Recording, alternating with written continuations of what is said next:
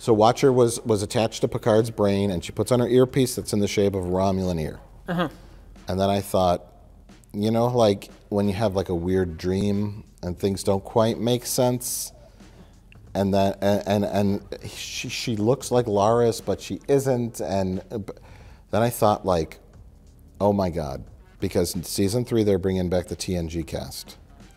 Oh my God.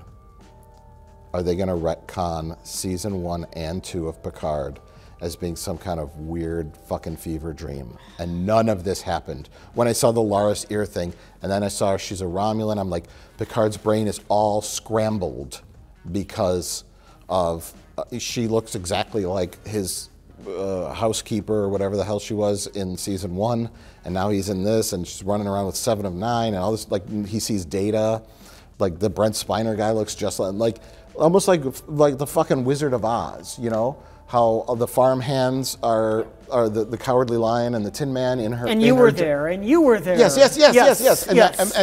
And Picard wakes up on the bio bed under the care of Dr. Crusher, and she said, "You had the nastiest brain bug.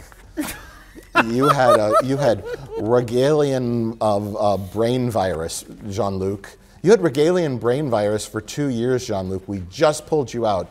I had the most fucked up dream." And then he's on the Enterprise F. They're not going to do that, and for the record, that would also be a terrible idea. I'd take it. I'd take it. That's awful. It's like if your house burned down and you have a FEMA trailer. You want the FEMA trailer, or do you want to sit in the snow? Your house just burned down. What do you want? I'll take the FEMA trailer. I want them to put the whole thing down. At this point, I formally want Star Trek to be dead. I just pull the plug. I have a worse thought. I want Star Trek, the entirety of Star Trek, just pull the plug and put the franchise out of its misery.